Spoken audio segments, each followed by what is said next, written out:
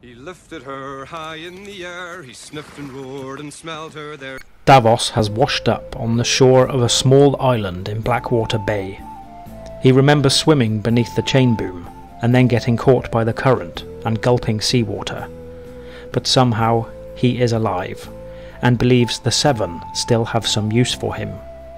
Despairing over the loss of his 4 sons in the sea battle, he contemplates dying on the island, but decides instead to live. A Lyseni ship rescues him, one of Salador San's fleet. I demand a trial by combat.